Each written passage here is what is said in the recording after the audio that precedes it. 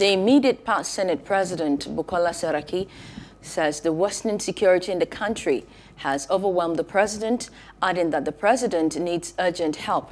Saraki, in a statement on Tuesday, lamented the multiple attacks on lives and properties in the country on Monday, which claimed at least 15 cops and 5 soldiers, as well as the killing of abducted students of Greenfield University in Kaduna, adding that the situation cannot continue.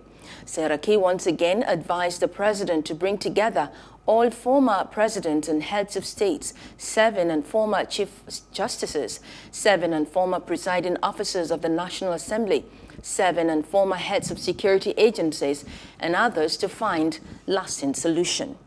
Hello, hope you enjoyed the news. Please do subscribe to our YouTube channel and don't forget to hit the notification button so you get notified about fresh news updates.